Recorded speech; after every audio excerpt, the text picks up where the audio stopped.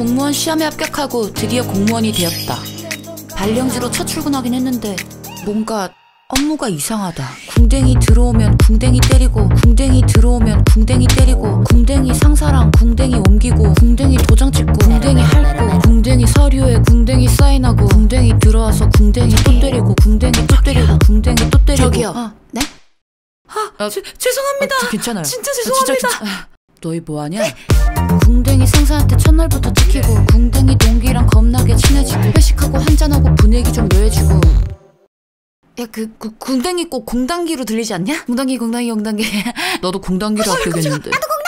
역시 공단기! 궁뎅이 상사랑 갑자기 외관와서 궁뎅이 체크하고, 궁뎅이 물리치고, 궁뎅이 처리하다 궁뎅이 다쳐서 궁뎅이 소독하고, 약 바르고, 붕대 감고, 갑자기 나타난 분량이 2마리에 까칠하던 궁뎅이 상사가 웃으면서 챙겨왔던 먹이 주고, 쓰다듬고, 안아주고, 보는데 귀엽고 섹시하고 내가 미쳤나? 궁뎅이 상사는 다시 까칠해지고, 궁뎅이 동기는 뭔가 어색해지고. 궁냥아, 둥냥아, 너희는 어떻게 생각해? 내가 궁극의 궁뎅이다!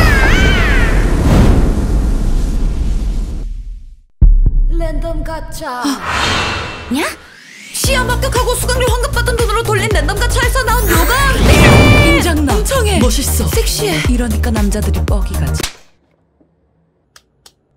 어리석은 아이들한테 글자를 가르치겠다는 책이 공무원 합격의 기준 공단기. 10명 중 8명. 압도적인 합격자 배출. 나 이선재야, 이선재. 이선재. 애기야 가자. 안 가요. 네 안녕하세요. 온요쇼. 강의력 개쩌는 1타 강사들의 강의를 합격할 때까지 평생 수강하고, 합격하면 수강료 환급받고. 랜덤 가차. 공무원 합격의 기준 공단기.